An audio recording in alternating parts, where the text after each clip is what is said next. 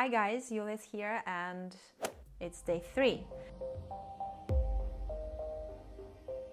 And today we'll start working a little bit harder, so it will be more intense, still very suitable for beginners. He doesn't want to stay with me. So we're coming to a tabletop, all fourth position.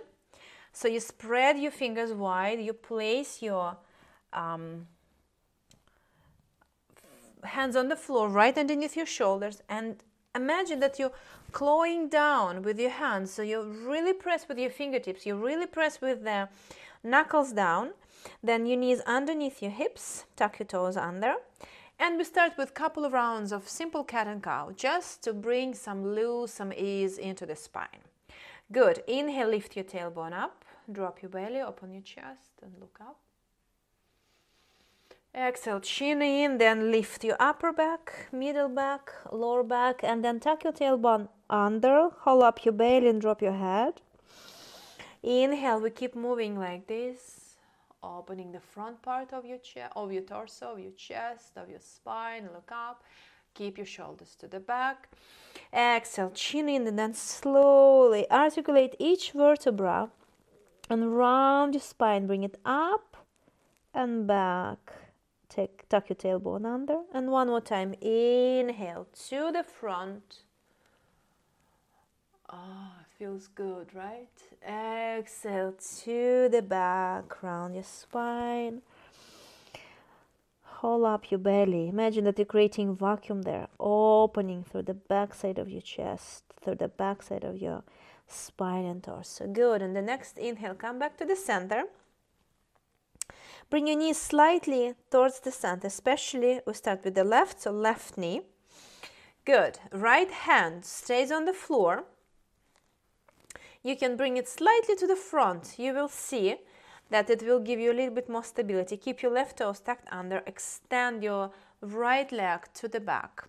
I'm flexing the foot, and look, my toes pointing directly down. I'm not opening it to the side. I keep it down, so my pelvis is neutral here. Try not to lift it too much. Don't keep it down. So right heel in line with the hip. If you feel pretty steady here, maybe you will try and bring your left arm to the front. From here, start lengthening through your right heel, through your crown of your head, and through your left fingertips, feeling the stretch even more. Good. Then slowly raise your left hand, right knee. This time right knee goes slightly closer to the center. It will give you more stability. And right hand slightly to the front. Good. From here, extend your left leg. Flex the foot. Point your toes down. Your left knee pointing down. You can even look down and check if your leg is in the correct position. Press with your heel away. And maybe you will be able to bring your right arm to the front. So you're kind of lengthening through the crown, you're lengthening it through the fingertips, and you're lengthening through your left heel. Good. Then release your right hand down, release your left knee down. From here, we're still working in the cat and cow. I simply want you to bring your hips towards your right and look over your right shoulder. So you're shortening your right side body and lengthening your left. And then inhale here, exhale, hips towards your left, look over your left shoulder. And we work like here. Inhale in the center, exhale, bringing your hips towards your right and look over your right shoulder. And then inhale center, exhale towards your left. Couple more to each side. It's a nice way to open the sides of your body. So stretch your neck, but be really careful. Don't push too much, so your neck stays neutral, relaxed. Good. From here, we're coming to downward facing dog. So one of the ways to check the distance, because for the beginners it's always a little bit tricky, come to child's pose for a moment. Bring your big toes touching, open your knees slightly wider than your hips, and really straighten your hands forward. Don't let your elbows come down onto the floor. Keep them active, keep them off the floor. release your forehead down. From here, start pressing with your hands down, with the fingers tips down. Come to a tabletop without changing position of your hands or your feet. Tuck your toes under, bend your knees, and start sending your hips up and back. And from here, you can feel that you are in the right position. So your hands and your feet have the right distance in between themselves. You can keep your knees bent. Feel that you're stretching with your hips up and back even more, but your hands are active. You're not collapsing. You're lifting your armpits, the outer armpits, up towards the sky, broadening your shoulders. Good. Start paddling your feet here, one heel at a time, feeling the stretch to your hamstrings. Good. On the next inhale, release your heels down and look up. Exhale, bend your knees, and then start walking your feet towards your hands. Keep your feet parallel, keep them hip distance apart. Let me face the camera so you can see what I want you to do. So we're coming to Ardha Uttanasana, feet parallel, your feet hip distance apart. Inhale, you lengthen, and I'm using this block here.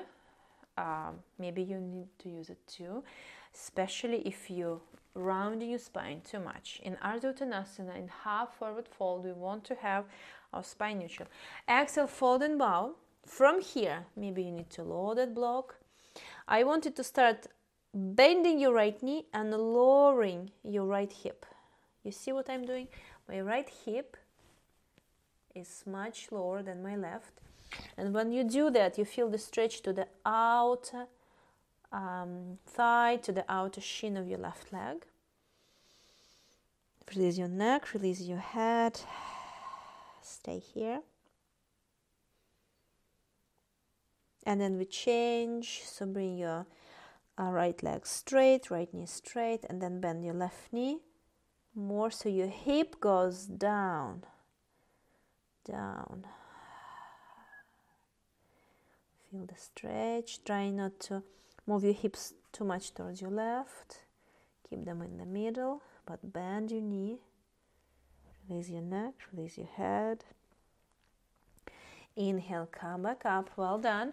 Remove the block from here, from your Uttanasana. Inhale, come halfway up. Maybe you place your hands on the shins, maybe on the knees. Good. And then on the next inhale, come all the way up to standing, arms overhead. Exhale, hands in front of your chest. Release your arms down, Tadasana. And we start working from here. From your standing position, step your left foot back, make a big step, and then release your left knee down. If your knee is complaining and super sensitive, you can always double up your mat and place that knee on that cushion, so it will be easier. From here, I want you to bring your right foot slightly towards your right. If you stay here like this is very bad for the knee. I want you to bring your foot forward. So 90 degrees or more than 90 degrees is okay. Less than 90? No. Good. Keep rolling your outer hip down, so you're kind of lowering that hip down. Good. From here, bring your hands to the center of your chest. Inhale, lengthen. Exhale, I want you to twist, but imagine that you're still lengthening into the crown of your head. Place your left elbow to the outside of your right knee. Press your right hand on top. From here, start pressing with your right hand down, rolling your right shoulder more towards the back. This is my cat, sorry. He's, I don't know, asking for something probably. Good. Feel the twist happening from the navel up. Good. Then slowly untwist. Now release your hands onto the floor. Maybe you use the blocks here. Start straightening your front right leg.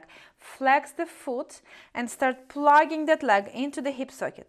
You see my mat is really rippling here. That's what we want to achieve here. By plugging, I'm sending my right hip back. Inhale, lengthen. Exhale, fold over your right leg. And again, if you feel like you're coming down with the rounded spine, come up a little bit. Find that neutral spine and work from there. Inhale, lengthen. Exhale, fold. Keep your neck long.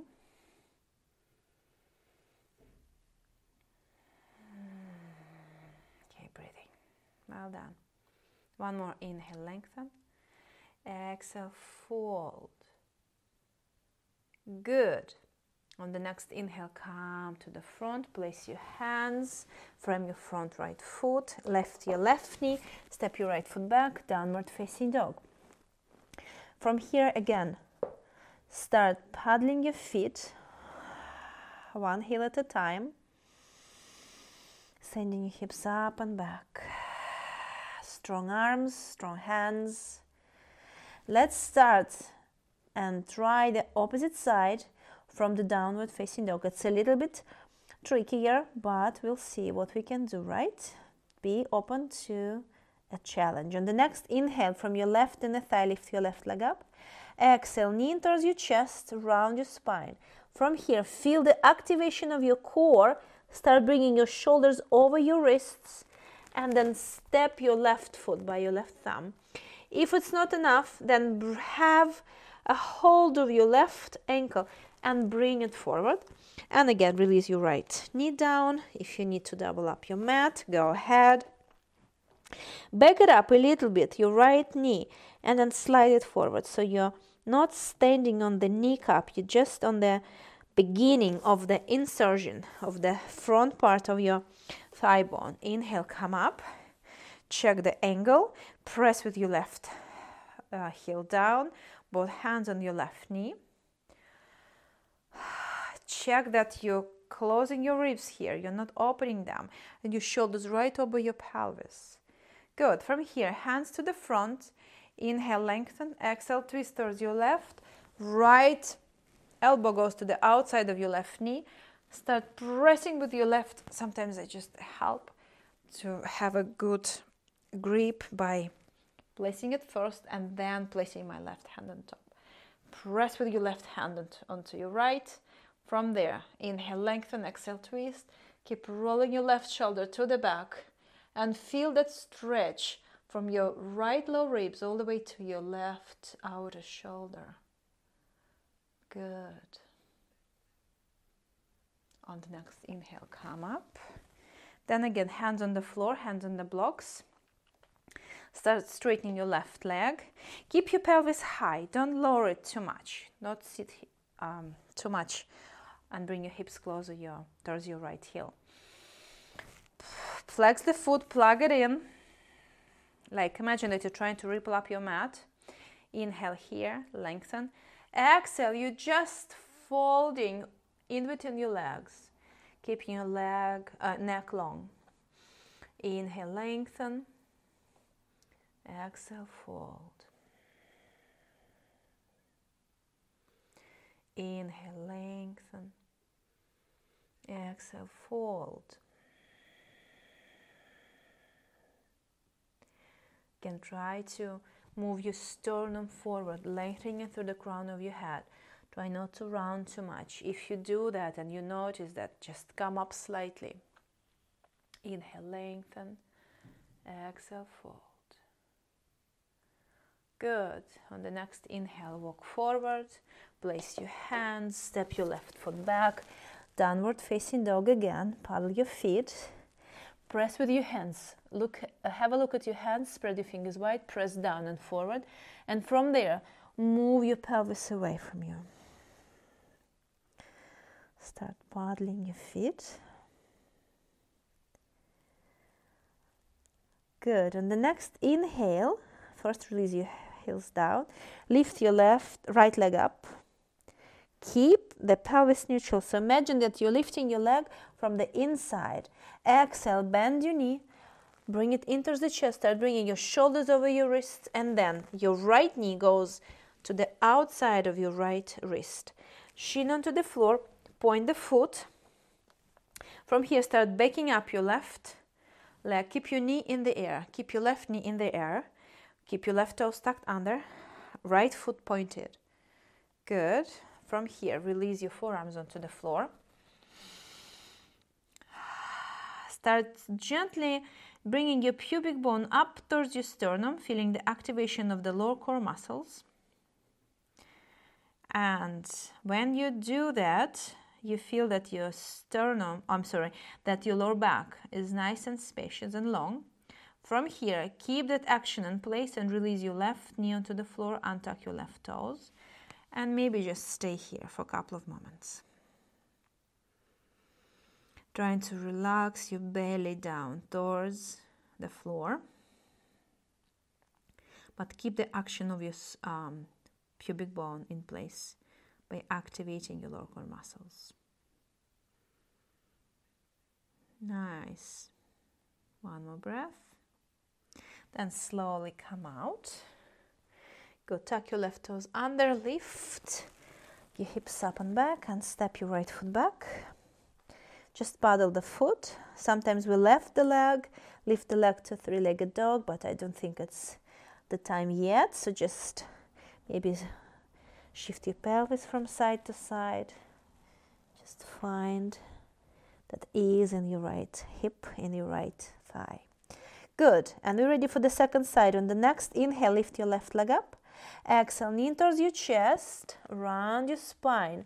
And then shoulders over your wrists and left knee. This time your left knee to the outside of your left wrist. Your shin is slightly angled. Point the foot. From there, start backing up your right leg. Keep your right knee in the air, toes tucked under. Slowly release your forearms onto the floor. And the same action. First, I want you to start lowering your right hip down and broaden your hips towards your right and towards your left. So your pelvis is neutral and open here. So it's like wide here.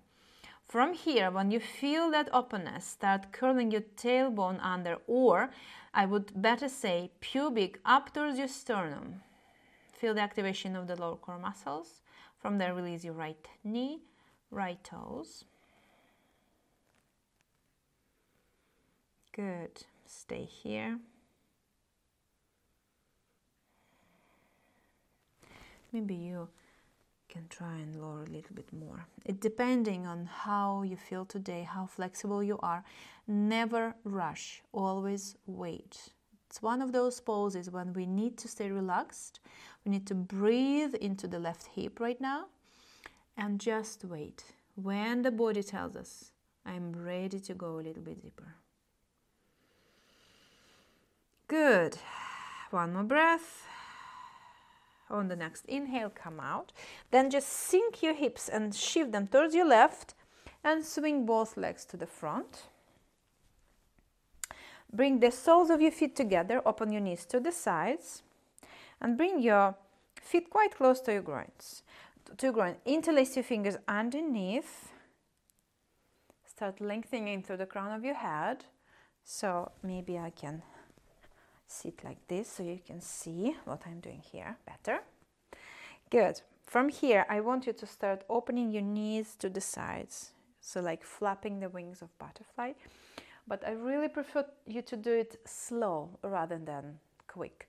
So just feel the stretch. Feel the openness, the opening. Good. Then keep them down. Inhale, lengthen. Exhale. This time, bend your elbows. If you can, place them to the insides of your shins, maybe onto the floor. Lengthen to the crown of your head. Inhale here. Exhale, bring your sternum forward. So you feel that you're not crunching your neck.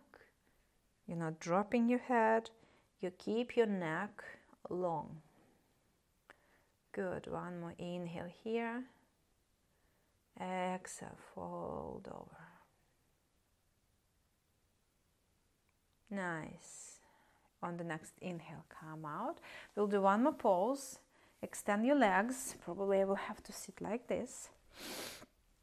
And extend your legs. Move the flesh from underneath.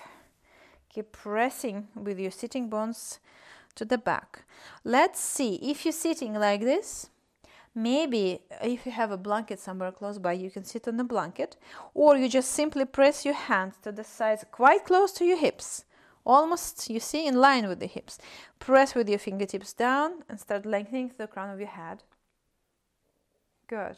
By doing that, you're kind of initiating this forward inclination of the pelvis. Keep your lower ribs closed, lengthen the crown of your head. And maybe this is enough for you for today. Maybe you don't want to go any deeper. If you have enough of a stretch, never rush. If you are able to bring your hands to the front, maybe slightly to the front, without changing the position of your torso, go ahead. And maybe you can start walking your hands forward. Maybe you just stay here. Again, ribs in, spacious shoulders, move them slightly away from your ears, active legs. Let's stay here for a couple more breaths. Maybe you can come a little bit forward.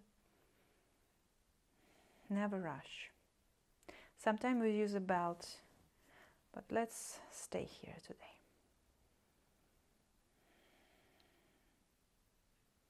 Good, and the next inhale, come out. Then bend your knees, place your feet onto the floor and lay down. Good. Keep both knees bent, open your arms to the sides. Shift your pelvis towards your left and bring both knees towards your right. Look over your left shoulder. Keep your left shoulder on the floor. If it feels right for you, you can place your right foot on top of your left knee. And if you do that, move that knee away from you. Instead of pushing down, move that knee away from your hip, feeling the stretch to your outer left thigh, to your IT band there.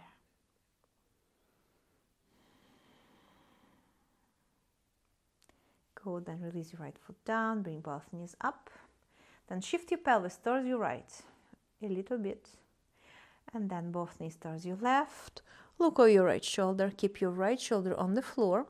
If it feels right, left foot goes on top of your right knee. Move the knee away from you, feeling the stretch to the right IT band. Stay here for a moment.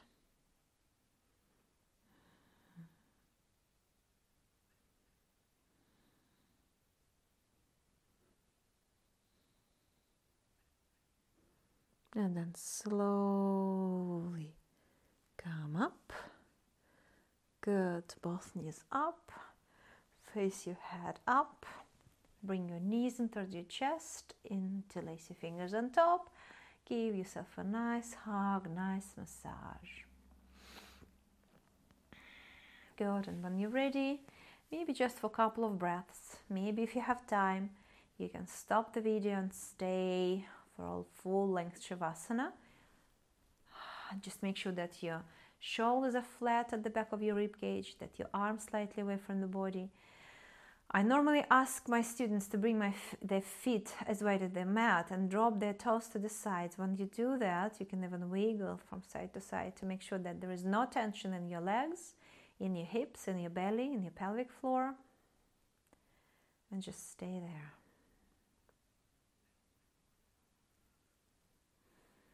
Relax, feel your breath, and when it's time, just let go.